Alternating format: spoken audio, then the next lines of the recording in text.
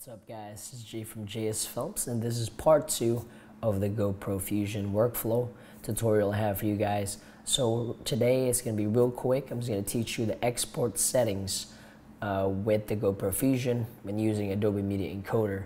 Now, like I said previously, it's very hard to encode more than 4K H.264s. So Adobe Media Encoder doesn't do that natively.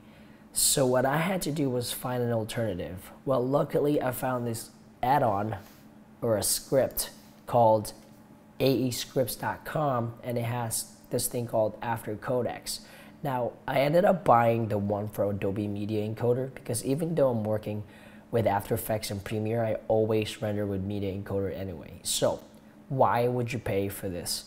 Well, A, it renders faster, and B, it lets you export in ProRes on Windows, and it also lets you export H.264 up to 8K. It's not limited to 4K like the native Adobe Media Encoder.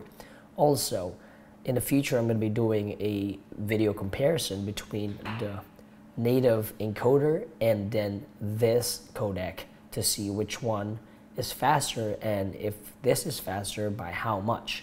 So let's go ahead and go to the actual tutorial. So if you want to encode higher than 4K without having to use software such as Hybrid or Handbrake or FFmpeg, which uses command prompt, and you render a lot of 4K and up footage H.264, I highly suggest to go ahead and look at this thing here. And I am not getting paid by these guys. I just like to tell you guys the stuff that are actually really good, that are really useful. So with that being said, let's go ahead and grab our 360 video, which is in pictures. It should be this one. Now I made it only 2 seconds because I didn't want to render it for a long time because it takes forever.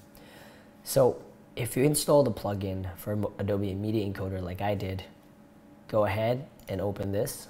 If you have it installed and you got it installed properly, if you go to Aftercodecs in the format, you're going to see that plugin that you just bought. And then if you scroll down to video, you're going to choose MP4 or MOV, doesn't matter.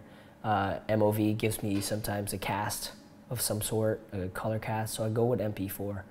And you go ahead, right here, you can match your source, which in this case, this is going to match the 5.2K file that we have in Gopro Fusion.